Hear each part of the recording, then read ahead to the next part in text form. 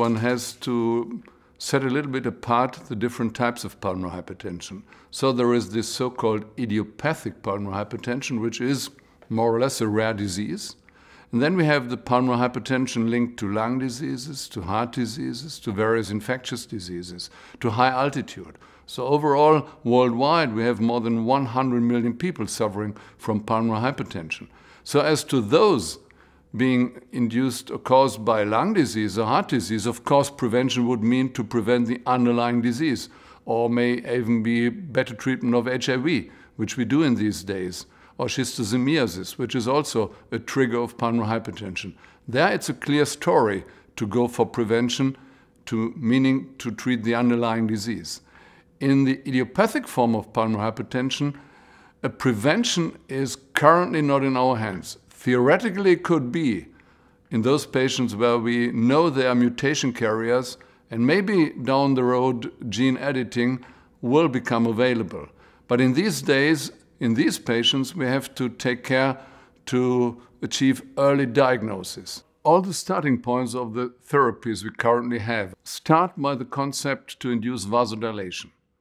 Meanwhile, we know that part of them do more than to vasodilate the abnormal vessels, that they also have impact on the structural remodeling, the inward remodeling, which means the thickened walls which narrow the lumen and which represent the major problem. We have to find the right way to reverse this remodeling, and we know it can be done.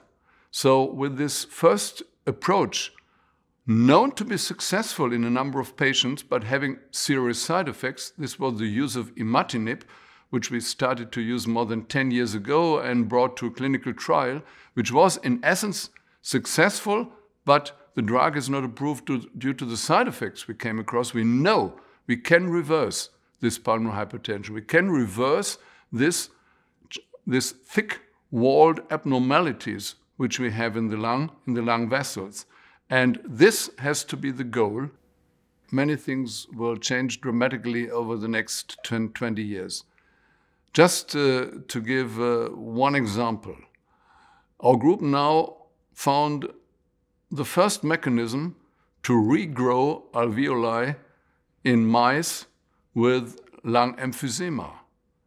Growing alveoli, so the parenchymal structures, is something what we do around birth and even after birth. So we have the program, and we have to find out how this program works and why this program stops to work at some time of age development, and how we can wake it up again. If this were possible, this would be a dramatic change in this huge field of lung emphysema.